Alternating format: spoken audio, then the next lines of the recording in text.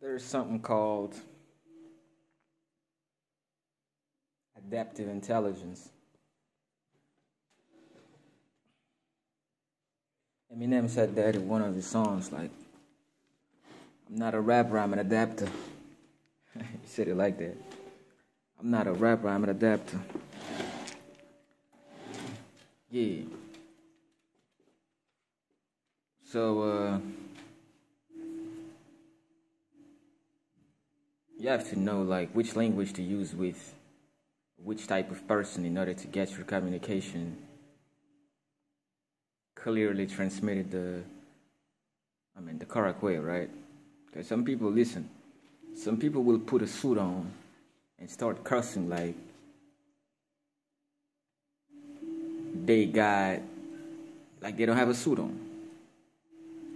Because this is a really good example I just took, because usually when people evoke the suit, right, in a conversation, or when you think about a suit, what do you think, like what comes in your mind first? Professionalism, right? Expertise, you know, discipline, you know, someone that is well put together, moderation, you know, all these types of things, like they come in your mind. And because the suit is supposed to represent that, the suit is supposed to represent someone that is a professional, that speaks with moderation, that is assertive, that not only speaks but listens as well. And shit. This is why you've always got to remember to not take a book by its cover, because sometimes, man, some people will put a suit on and you think they are this character, right? Who doesn't cuss, who speaks with moderation, who listens, like sincerely listens, you know, who respects others' boundaries and stuff like that, but they will put a suit on and start cussing like a motherfucker.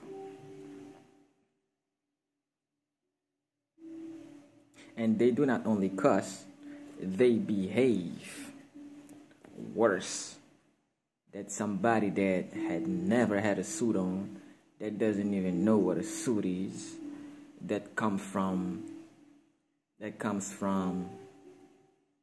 don't even want to say the ghetto, because the ghetto, like, is not a place by definition that is full of only bad people. The ghetto is full of everything. This is why I like to call this planet a ghetto planet, because it's full of all type of stuff, right? And to get back to the description, these people not only speak in contradiction with what the suit represents, but they also behave worse. They behave like someone that doesn't even have clothes on. They behave like someone that was wearing zombie clothes, to be honest with you. How will you have a suit on? Like, let's get real, right? How will you buy a suit in the first place? How will you think about a suit? How will you think to have a suit? Like, okay, I'm going to buy that suit. The idea itself to buy a suit means that you know what a suit represents, right? You know that having a suit comes from embodying a certain behavior that is coherent with the suit, right? But you have a lot of motherfuckers, man. You have a lot of people.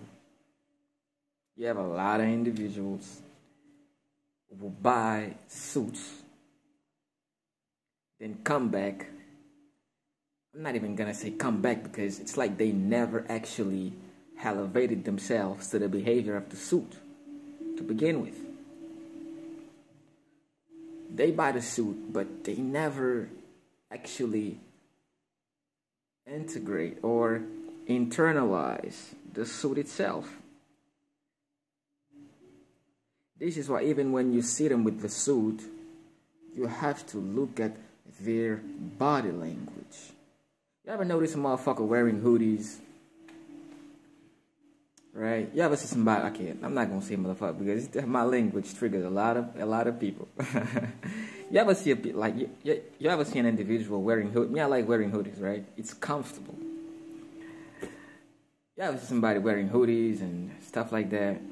And it's more civil, more educated, more put together, more articulated, more assertive, more confident, more loving, more reflective, more intellectually like packed, all right?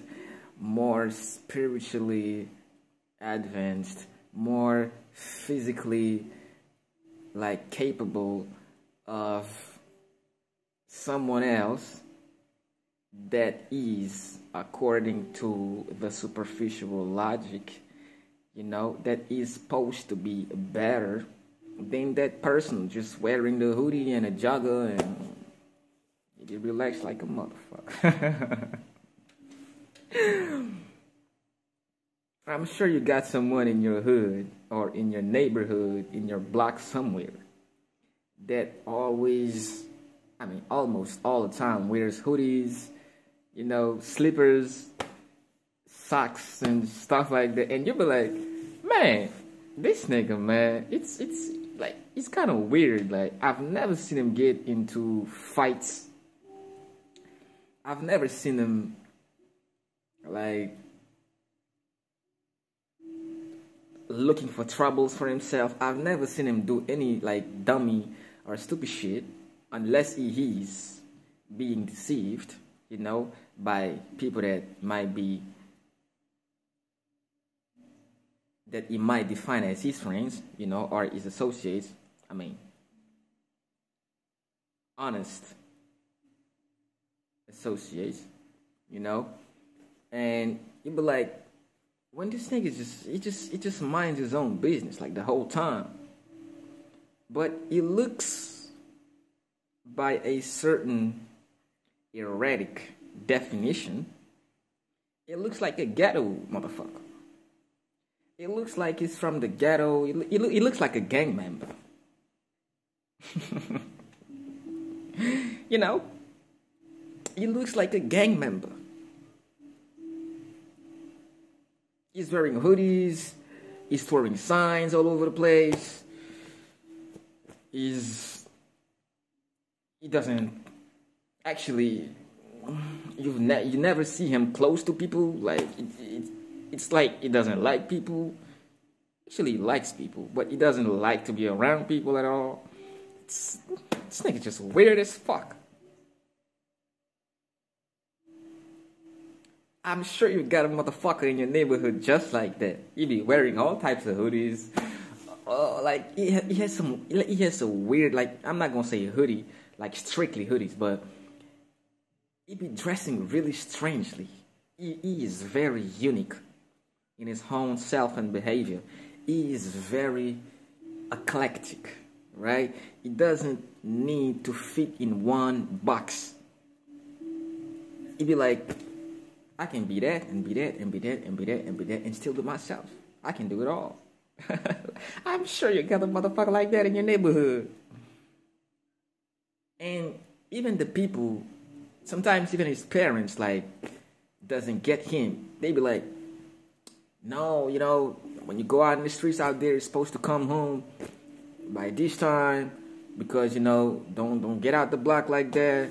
You'll be out there, you know, riding your bike and throwing signs everywhere, and people think you're a gang member and stuff like that. People think you're selling drugs, and people think you this, people think you that. And he be like, Mama, I'm not throwing gang signs. These are mudras.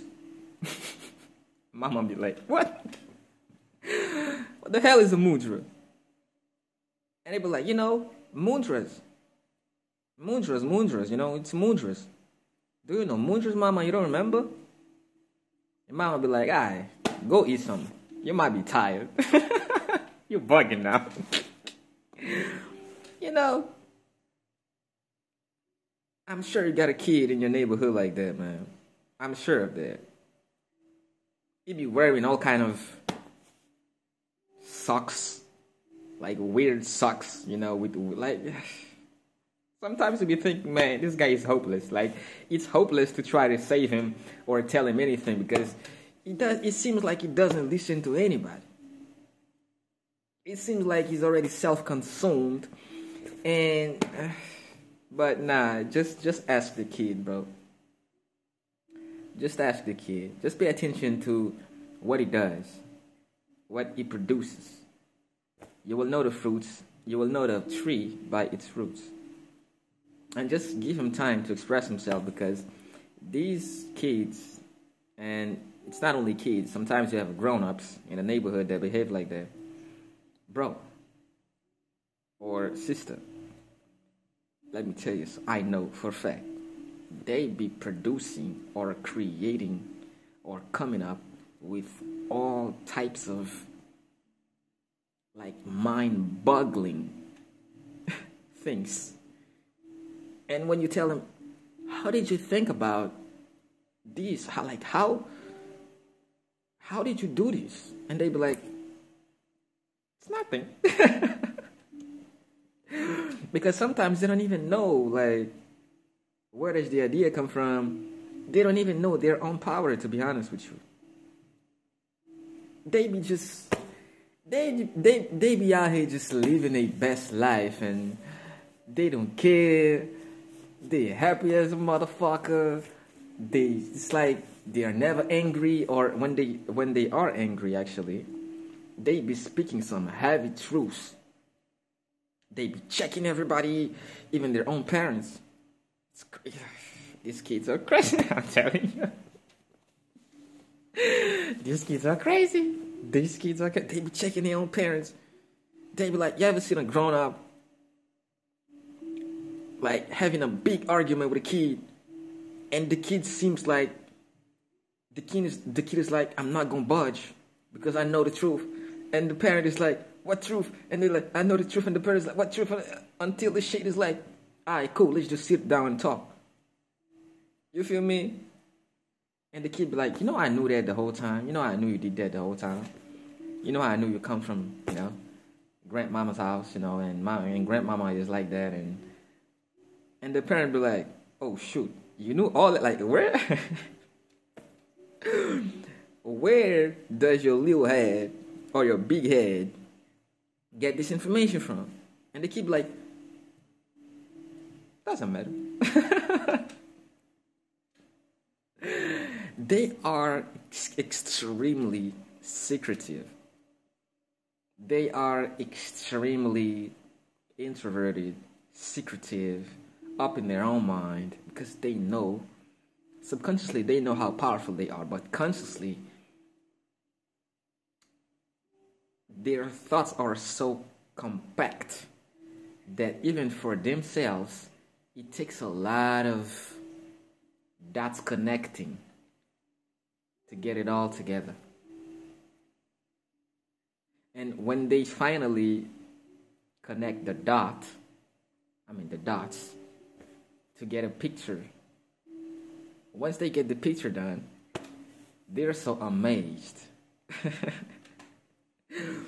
They're so amazed by the picture that they can't even close their mouth, but they be smiling like they saw something that they don't even have the words to express it. And when you ask them, what did you see? Like, what did you say? What do you see? Why are you like, why do you smile so much? And they be like, do you like how I smile? Just smile too. I swear, bro, these people are so weird.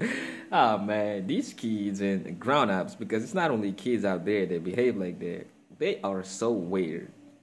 They are so weird. It's crazy.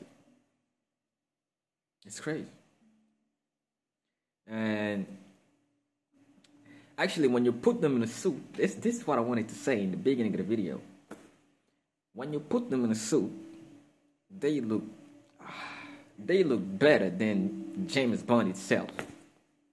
They look better than 99.99% of everybody that ever put a suit on.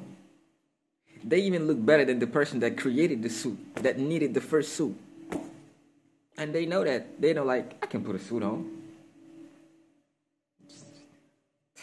It's nothing.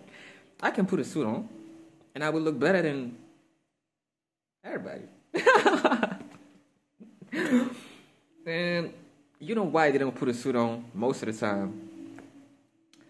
Because they are tired of fitting into a box just for pleasing the box or the person that created the box or the people that are already inside said box. When you expect them to put a suit on, they be wearing all types of crazy clothes. And when you expect them to be crazy like usual, they be putting suits on, they be, you know. Man, these people are like this. Like, it's a small percentage of crazy people out there in the world that behave like that.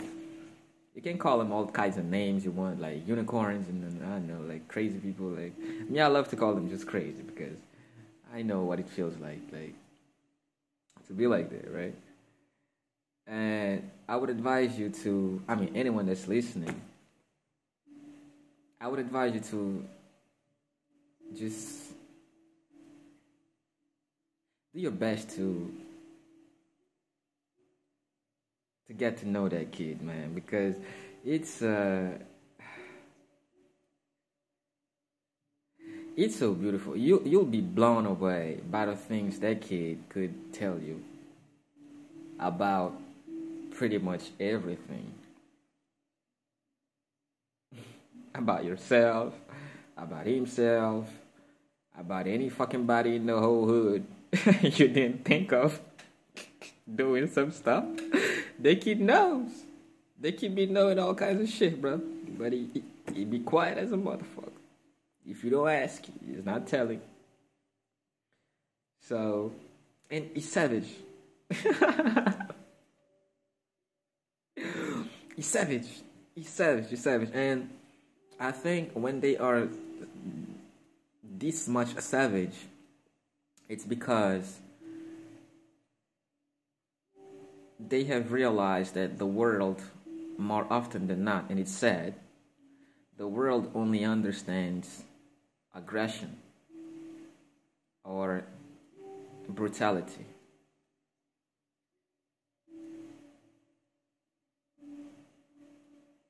That's a heavy truth right there. It's like, if you come soft, when I say soft, I don't mean weak. Or maybe it's better I say smooth. If you come smooth, the world is like, you think you're smart, huh? If you come smooth, the world be like, I already know what you're trying to do, huh? You think you're smart? And because these kids are so sensitive, because they are empaths. They are super empaths, if I may. They take pretty much everything seriously. I mean, this is when they get triggered, right? They take like the little details, the little words. It's like, it's crazy. I'm sure you got a kid in your neighborhood that behaves just like that. Just like that.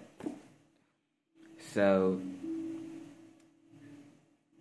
be mindful of these people, man, in your neighborhood. And do your best to get to know that kid. I mean, those kids and those grown-ups will behave like they don't give a fuck about the world. It's like, nigga, why don't you like do something recognizable by our level of perception and understanding? And they be like, you wanted that? Like the whole time you wanted that, but you never asked. They be savage as a mother. I'm telling you, they be savage as a motherfucker. So yeah, man, try to like be. I'm not gonna say patient, but try to be present with these people because they. I'm telling you, their energy is so. It's like, it's like they come from the future, quote unquote, right? Right, future. Because it's like they already know this present that we're living in. They're like, I already know like everything, so I might as well just get busy, right? Like I might as well just get busy and doing some stuff because I already know, like, you feel me? I don't know, man. I don't know. Me, I don't have a kid yet, but I'm sure, like, if I ever meet a kid like that, or if my kid will be like, I mean, it's not a question of like, no, it's not a question of if, but I'm sure, like, I'm gonna do my best, man, to try to understand that kid and be present with him because I'm telling you, they be on all kinds of stuff, man. They be on all types of shit. They be out here. They be out here making all kinds of errands. They be completed all kinds of missions, like journeys and stuff. It's over with. It's crazy. It's just crazy. So, if you know a kid like that in your neighborhood, man, be thankful that you have a kid like that in your neighborhood in the first place, because they don't come in any neighborhood. They be studying a neighborhood like for a very long time before they come in it. You know, and sometimes too they be acting dumb as a motherfucker because it's one doesn't work with the other. So extremely intelligent people or geniuses, they often have some heavy or irritating dumbness or stupidity attached to them. And it's only logical. It's only logical because you can't know it all. You can't do it all. You have to be stupid to a certain extent in order to get out of your mind, get out of your head, and actually go and meet with some other kids, or some other people that actually understand your craziness at a certain extent, to a certain extent, and that really, really, really, really, that are really into you, into your craziness, into your uniqueness, into your, and your vibe attracts the tribe. So if you have a kid like that in your neighborhood, ground up. It all depends, right? Because they come in all shapes and forms. That's what that's the joke about it. Do your best to, like, maybe you could throw some candy at the kid, right? Maybe you throw some candy. I mean, don't throw. I mean, not literally, but maybe you call him and you're like, "Would you want some candy?" Maybe he doesn't like candy at all. Maybe he tells him, "Nah, I don't like candies. I only eat fruits and vegetables." Because I'm telling you, they be different, bro. These kids be different. These kids be different. And when you expect them to eat fruits and vegetables, they be eating all types of shit. All types of shit that you wouldn't even think of. And their body digests it like it's nothing. It's like, what? It's crazy. So, yeah.